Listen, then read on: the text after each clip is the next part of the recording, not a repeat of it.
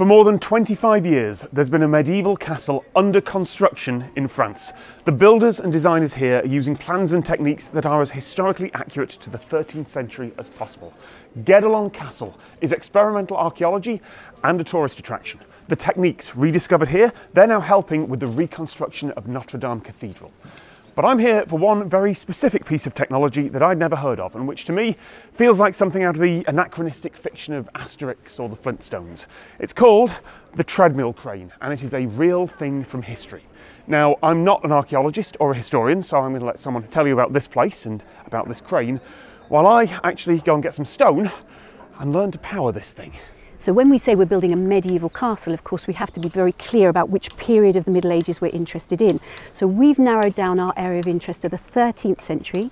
To be even more precise, when we laid the first stone, we said it was the year 1228, and each year we move forward in history. So this year on site, you are in the year of our Lord, 1253.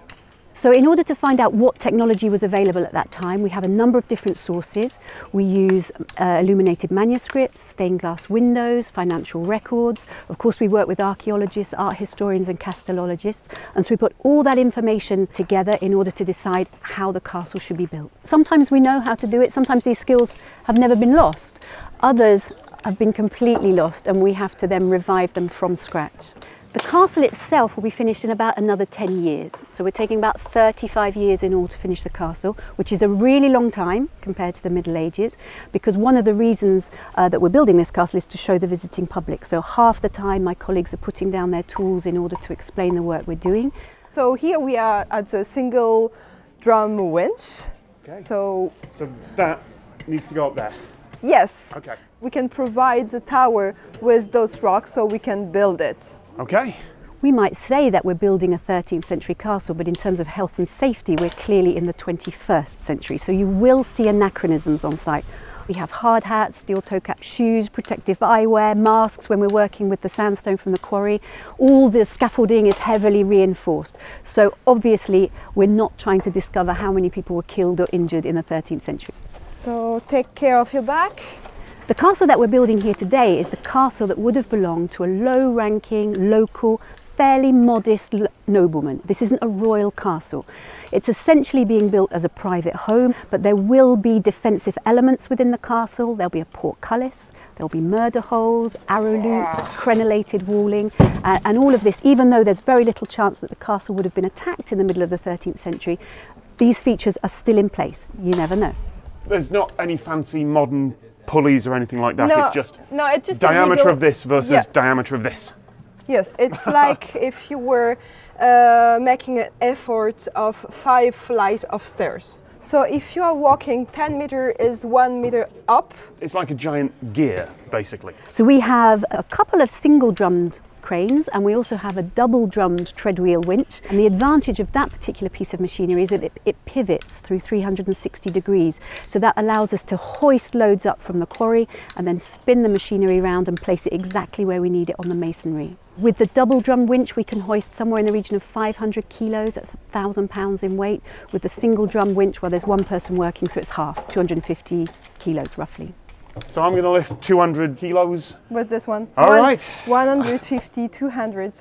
Okay.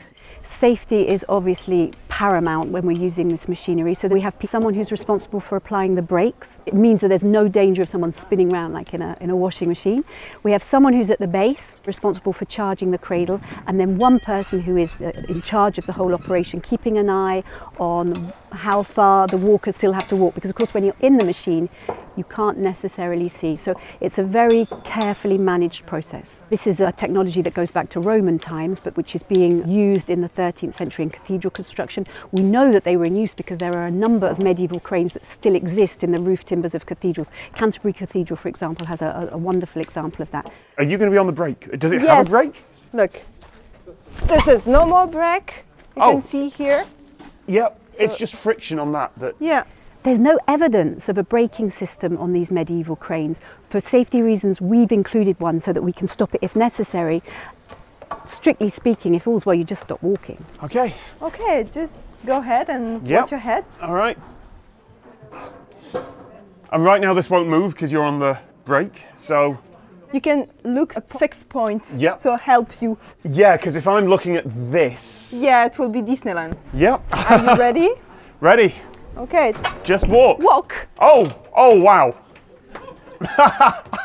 And look to the side. If I look ahead, it gets really confusing. Got to look that way. Yeah. Got to look that way. Hey, but it's working. Yeah, it's walking. Oh, you're right about that fixed point. Yes. I looked forward for a bit and started getting dizzy. I'm just walking up a steep hill. There is some kind of feedback loop. The faster I walk, the faster it turns. Then the faster it pushes me back, because of course I'm moving more. But then I risk bashing my head into the axle behind me. In case you're wondering, yeah, it is quite tiring.